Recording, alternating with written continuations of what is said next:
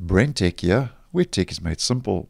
So finally, the latest version of the Microsoft Edge web browser for desktop, version 102, has started rolling out. Now, this latest release should have actually rolled out last week according to the release schedule, but nonetheless, Microsoft has made that available now, and it started rolling out on the 31st of May, which was yesterday in my region of the world. Now, believe it or not, for a version upgrade, version 102 does not contain any new features. According to the release notes for the stable channel, Microsoft makes no mention of any new features. It obviously gets those all-important security updates, which we will talk about shortly.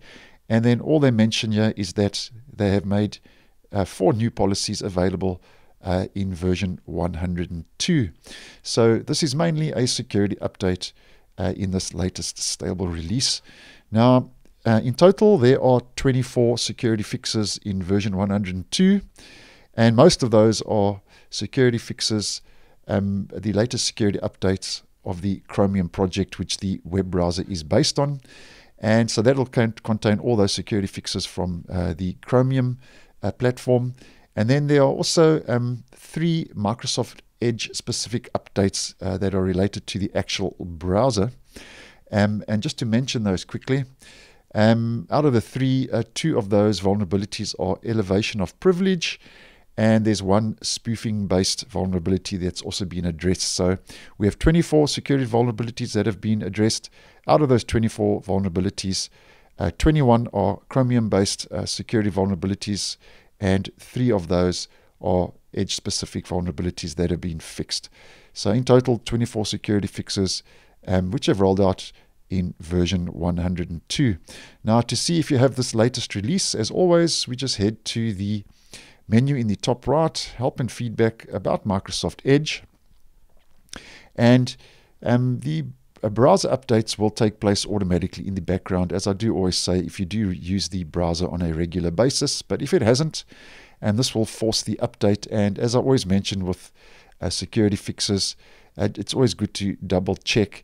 And the latest version is 102, that's 102.0.1245.30. So that's the latest stable version, which surprisingly, as mentioned, doesn't contain any new features, but does contain 24 security fixes in total.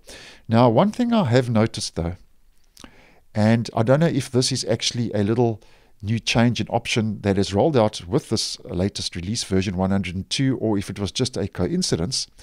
But we have a little new option in the appearance section of the menu and settings menu for Web Select.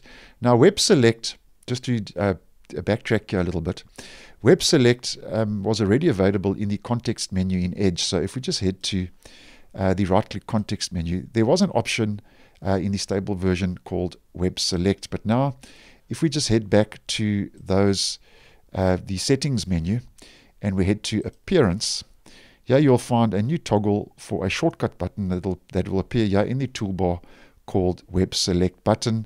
And as I say, I don't know if this is just coincidence, if this was a server-side update, or if this actually did roll out with version 102. As mentioned in the release notes, there is no mention of any features, so there's a very good chance that this is just coincidence and this is a server-side update. And if we toggle that on, and we head back to there, you'll to the new tab page. You'll see here in the toolbar in the top right, we now have Web Select, which is right next to Web Capture.